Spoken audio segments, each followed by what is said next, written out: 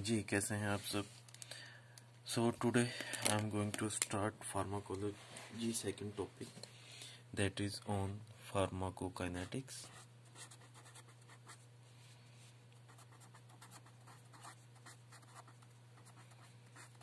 Right, pharmacokinetics. In pharmacokinetics, basically you have to focus on A, D, M and E. ADME. ADME means A means administration of the drug,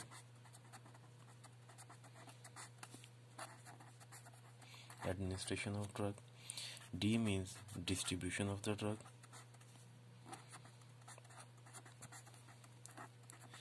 M means metabolization of the drug,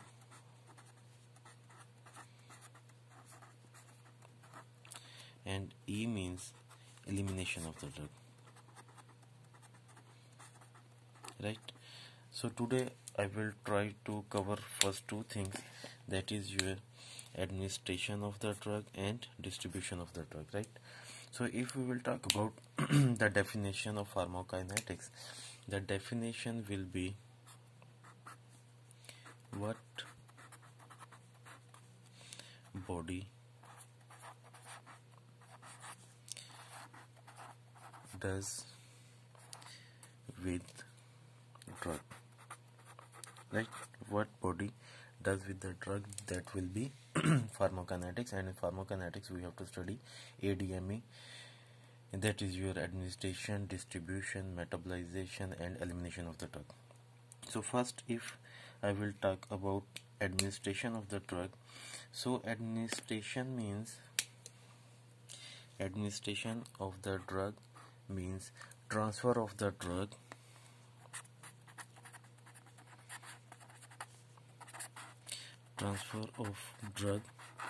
from its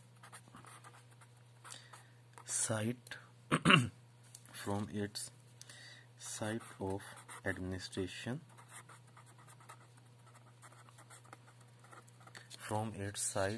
administration into bloodstream.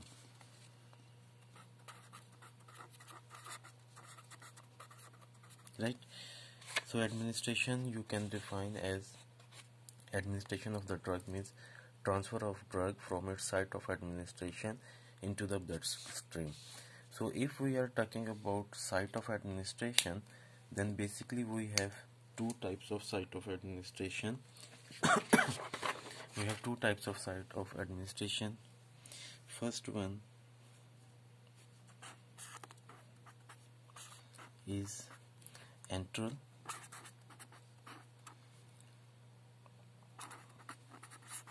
and second is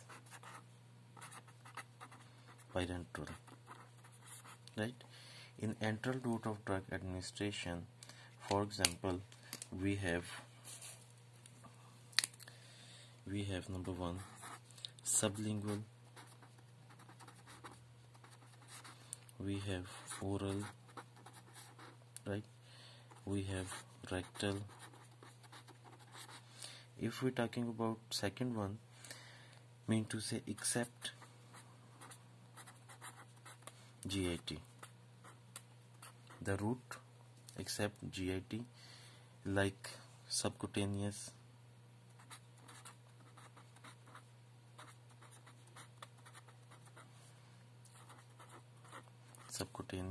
number second, IV, IM,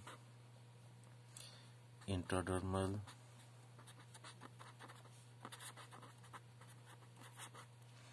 all the types of injections.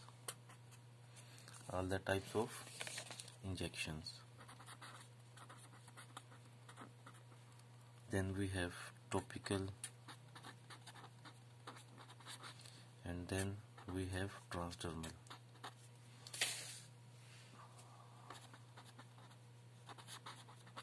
Right, so these are the route of drug administration. So next we have some factors which are affecting on the administration of the drug. As I told you, what is administration? Transfer of the drug from its site of administration into the bloodstream. Better it is like this, site of administration. So we have some factors which are affecting on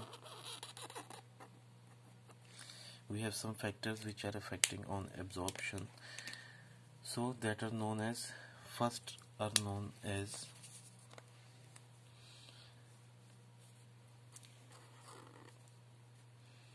physiochemical nature of drug.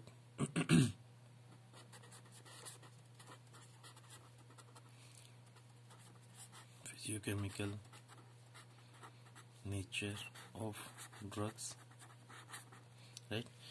Physiochemical nature of drug means, number one, molecular weight.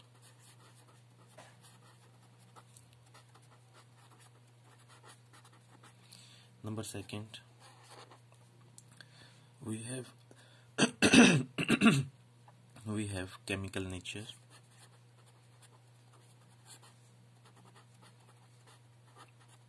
And third one, we have degree of ionization.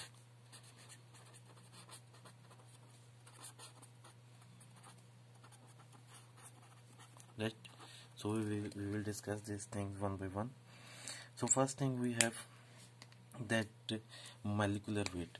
If the molecular weight will be high, then the absorption of the drug will be low, right? Mean to say, these are inversely proportional. Chemical nature, either the drug is organic or inorganic.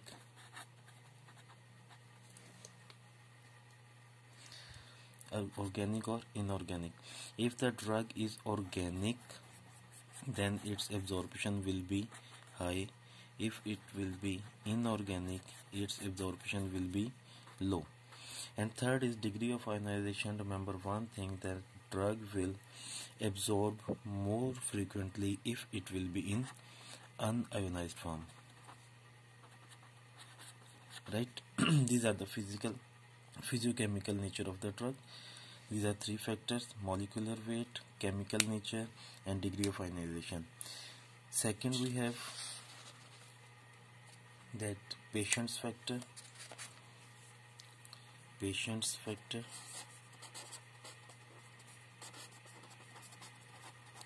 In patient's factor, number one, we have surface area for absorption. Number second, gastric pH. Number third, we have bile salt.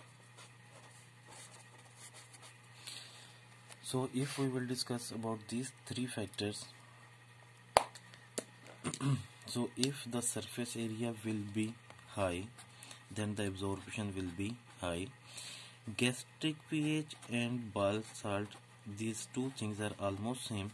If the gastric pH will be high, right, little bit high, mean to say there will be more absorption. If bile salts are more, mean to say there will be more absorption, because these two things help for fats.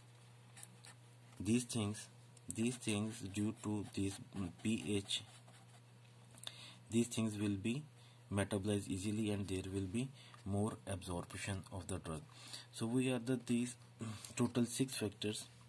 First one, according to physiochemical nature, we have molecular weight, we have chemical nature, and we have degree of ionization. If we're talking about patient factor, in patient factors we have surface area, we have gastric or duodenal pH, and we have bile salt, right? Next important thing, we have what is bioavailability. What is bioavailability?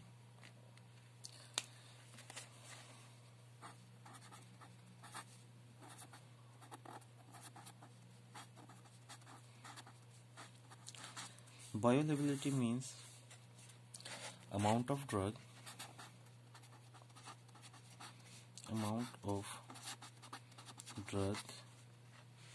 present in blood after its administration.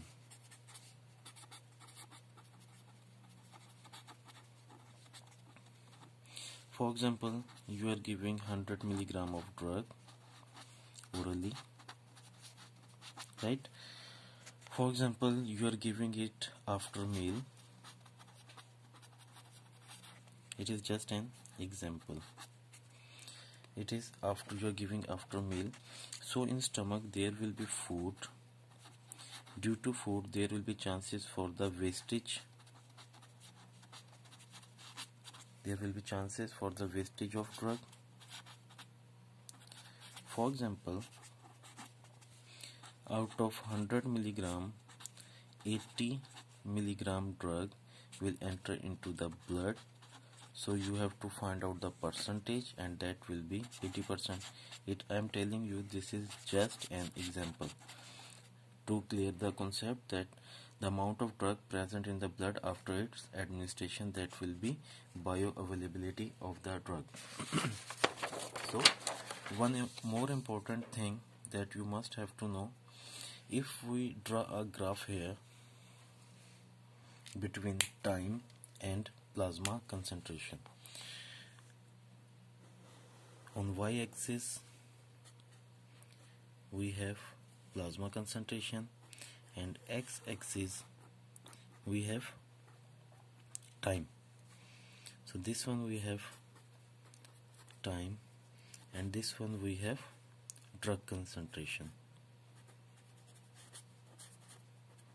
in blood, right? So for example, at 0 time you are taking a drug, right? It will enter into the body, show its effect, and will start excreting through the body, right? Then will start excreting to the body. The maximum amount that will reach the plasma concentration, that will be known as Cmax. Cmax, total concentration, maximum concentration of the drug. And this one is total time when the drug will reach its Cmax, that is known as Tmax, maximum time when the maximum drug will achieve its peak plasma concentration level. Why I am using the word peak plasma? Because the mostly drugs will combine with albumin proteins, right, for its transportation. So this is the concept of Cmax and Tmax, right? Then we have half-life. So half-life I will discuss in excretion or elimination. When we will study elimination of the drug, at that time I will discuss half-life also. So here we have one more concept that is known as plasma concentration of drug.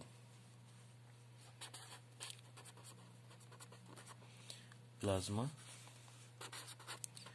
concentration of drugs. And second we have peak plasma concentration of drugs.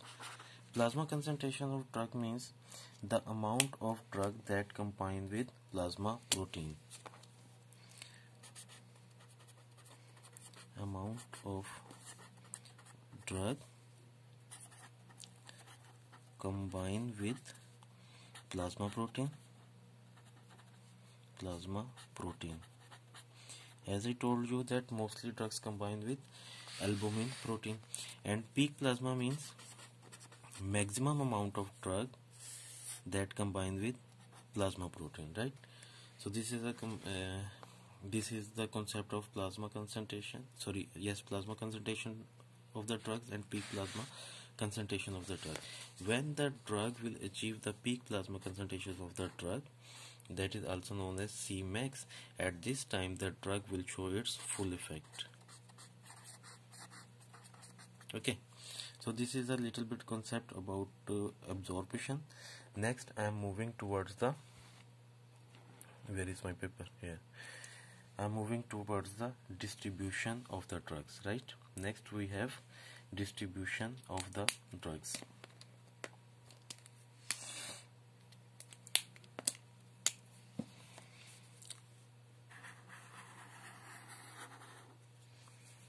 We have distribution of the drug. Number second,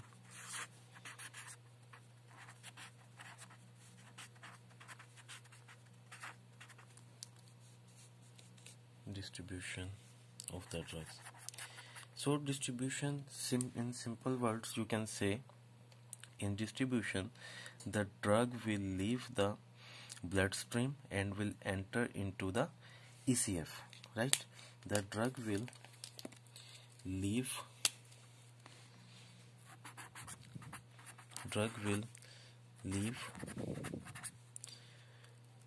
bloodstream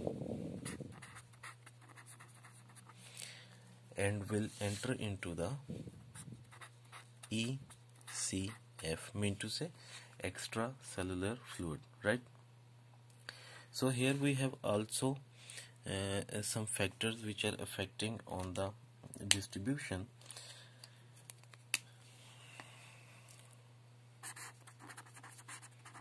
Factors. Number one, blood flow. Number second, capillary permeability. Capillary permeability. And number third, we have tissue affinity. Tissue affinity. Right? So, as I told you that, for example, you can see here, for example, these are the blood capillaries. I am showing you like this. Okay, here we have inside, we have blood,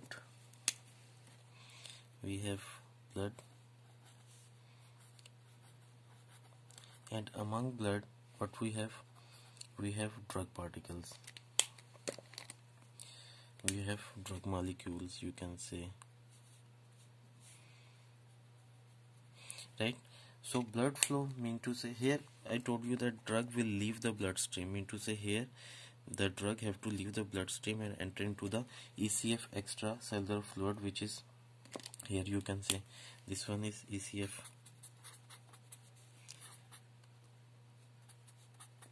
right? So here we have three factors. First one is blood flow. If the blood flow will be high, mean to say more drug molecule, and here I am talking about blood flow, not blood pressure. If the blood pressure, then there will be less distribution. If there will be blood flow will be high, mean to say more blood will come near the ECF and there will be more distribution of the drug. Capillary permeability is simple phenomena. If there will be more spaces, then the more drug molecules will come outside, right? If there will be more spaces, mean to say there will be more drug molecules will come outside. So if capillary permeability will be high, mean to say there will be more distribution of the drug. Last we have tissue affinity. Tissue affinity means surrounding of this there will be tissues, right? There will be tissues, for example like this. Now tissue affinity means how much attraction between the drug molecule and the tissue. So if the tissue affinity, or you can say if the this attraction will be high, mean to say if tissue affinity will be high, then the distribution will be high, right? So this is the first part of pharmacokinetics. Just a little bit I give you little bit concept here, so you can just go through with pharmacokinetics. Next hour will be on metabolization of the drug and elimination of the drug. Thank you so much. So nice of you. Goodbye.